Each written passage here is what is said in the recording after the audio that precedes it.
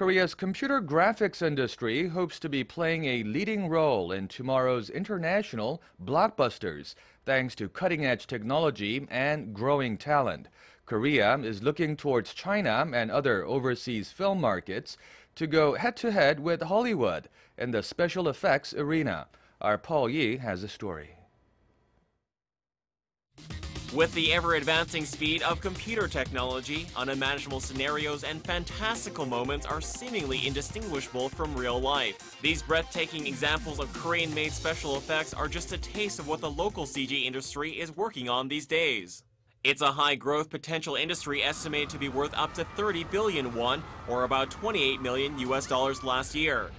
However, the local market is becoming a little crowded. 50 Korean visual effects studios have saturated the domestic film market, prompting many companies to turn their eyes overseas to break fresh ground with new ideas and opportunities.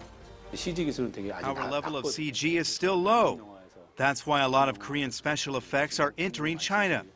Moving forward, I think we'll continue to look toward the Chinese market.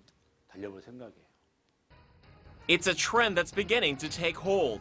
Nearly 70% of the computer graphics used in Jackie Chan's big-budget film Chinese Zodiac were designed by Korean companies.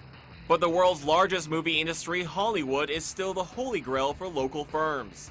The upcoming Korean-American action film The Last Knights will be delegating all its computer-generated special effects to Korean studios.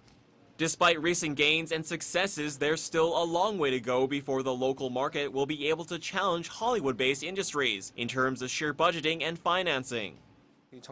If we were backed by support policies or tax exemption programs, I'm sure it would benefit us more. Industry analysts say in order for Korea to truly rank among the world's top CG studio hubs, the government will need to develop greater tax benefits and incentives to attract global filmmakers. Paul Yi, Arirang News.